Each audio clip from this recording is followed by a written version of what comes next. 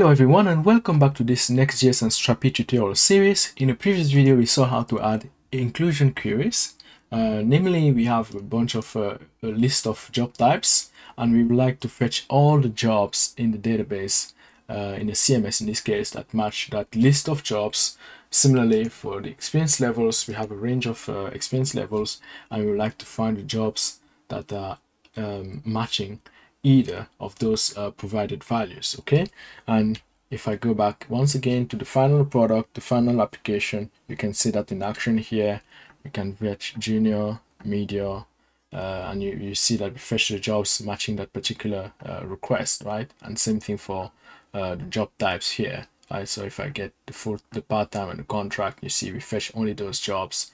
Now that's cool, but how about doing it for nested attribute? Because remember, the way jobs are linked to tags is via this nested field called skills tags. Okay, so well, the way to do that is very simple, because first of all we need to filter the jobs based on the different skills. That's a good user experience. So let's see how we can add a similar query to the one we added for job types and experience level, but for a nested field. So let's come back to VS Code and let's add another level of filtering here. Let's add nested. Okay, let's save that, and I'm going to just call this selected tags. Okay, and make sure that it's not empty, right?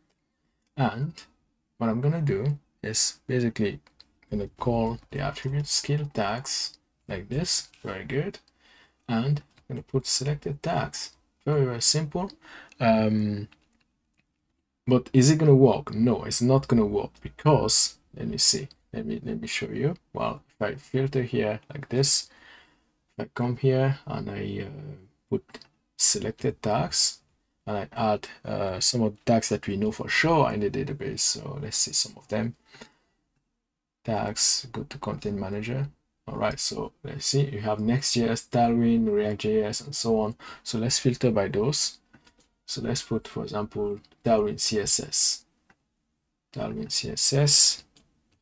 Okay, Tailwind CSS. Let's add another one. Which one? React.Js, which we know for sure we have jobs that have this filter, that tag. Okay, bingo. Let's now refresh and see if we get anything. Well, it's not gonna get anything at all. Okay, well, and the reason is it's actually failing. The request is failing. If you look at the console log here, you're gonna see that it's an error. Well, why is it failing?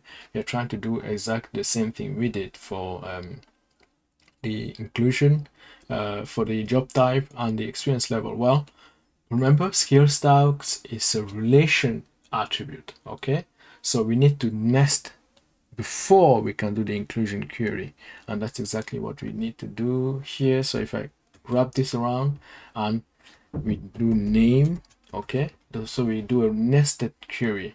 And remember the skills, if you go again to the model here, okay, tags, content tag, we have name, this is the relation, and then the tag, the tag type. Okay, so basically we need to filter by name. All right, so now this should definitely work. So if I refresh here, bingo, you see now it works. We get the jobs that are relevant.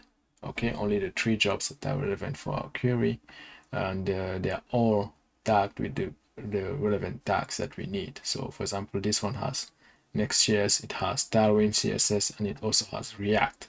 Okay, so if I only get the ones that are let's say I get the TensorFlow jobs.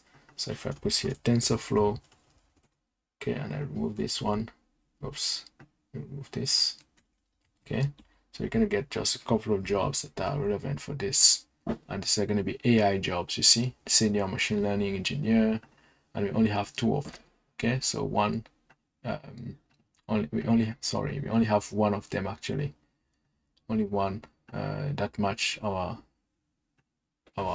query. All right, so that's it for the nested inclusion search.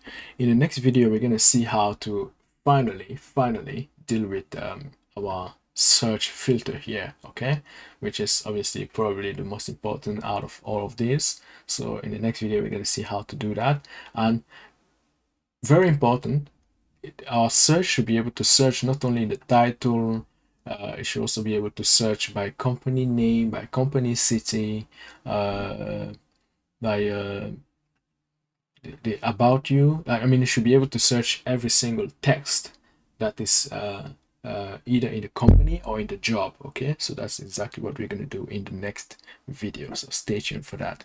Thank you.